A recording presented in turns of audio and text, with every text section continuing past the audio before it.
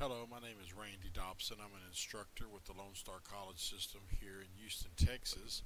And this video is actually going to be covering a specific assignment. I know there's a few of my students out there having issues with it, so I want to go ahead and do a video on it.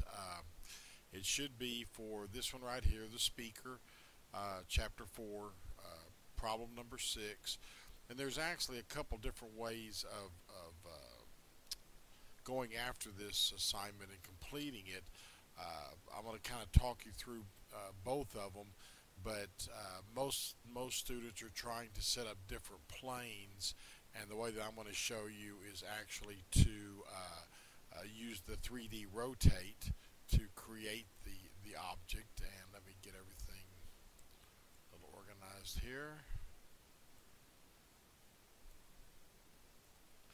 So this side right here that you see is what I want to draw.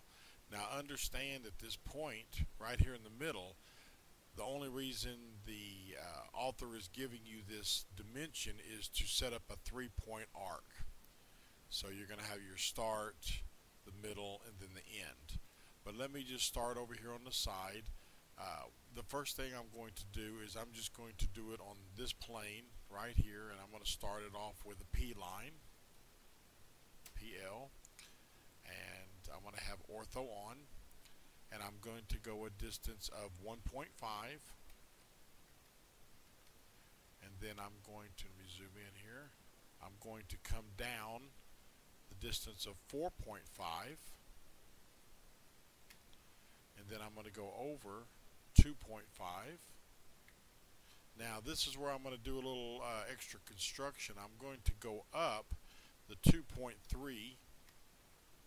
and over 0.26, and then that's where I'm going to end. So what I have done here is these lines are this construction for this side. Now while it's on this plane, I'm going to go ahead and construct an arc. I'm just going to do a 3-point arc, and I'm going to go from this endpoint to this endpoint to this endpoint. So now you can kind of see it starting to take shape. Maybe if I turn it around here a little bit, that might, you can kind of see I'm drawing this side right here. Let me get it back. Okay. So this, what I call scaffolding, just to help me build this arc. I don't need it anymore, so I'm just going to go to the trim command, select this arc, and pick this line, and got rid of that. So now I've got an arc, and I've got this P line. So I'm going to eventually extrude this, so I'm going to use the join command, J-O-I-N, and I'm going to select all of this, hit enter. Now I have one object. Now I could have worked on this plane, but what I wanted to do was show you I'm doing it on this flat plane. Then I'm going to come up here to 3D rotate. I'm going to pick the object, and I'm going to pick my base point, let's just say right here at this end, and I'm going to use the red because I want to rotate it up, and I should rotate that 90 degrees. Type in 90, and now you see it standing up.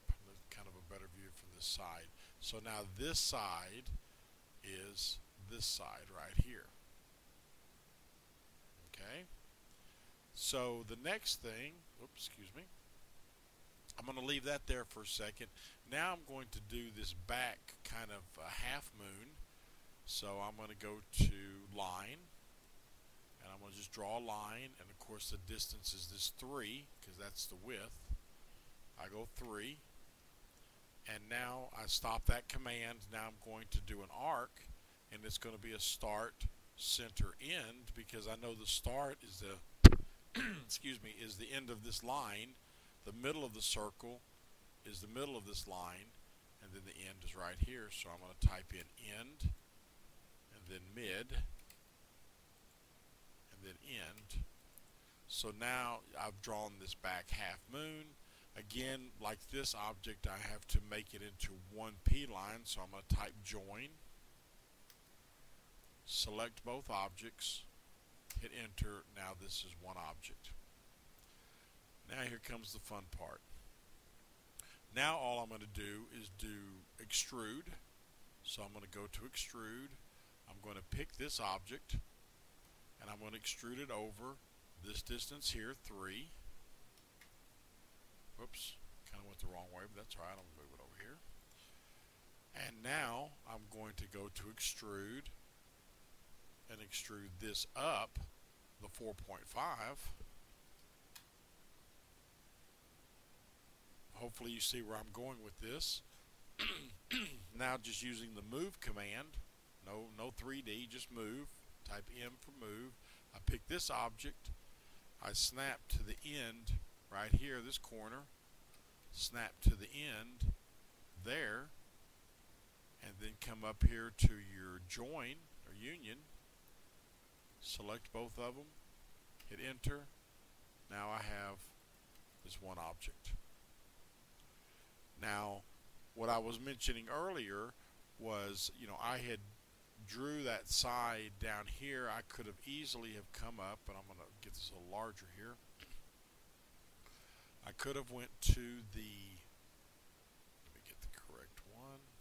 There we go, the front view, and I could have drawn this P-lined. Let me get it back so I get my dimensions. I could have drawn my P-line 1.5, 4.5, 2.5. Now I'm going to construct for that arc. I'm going to go up 2.30, then over 0.26. Now I can go to my arc and pick this endpoint, this endpoint, and then this endpoint. Oops, I'm sorry. I selected the wrong one. It should have been the 3-point. I did the wrong one. Start that over. 3-point here, here, and here. Now I'm going to trim off this extra. Now I'm going to do join. Select these objects, and there I have it. Now I'm going to go back to world. As you can see, that's the same thing. It actually is the same size, they're just on a different plane.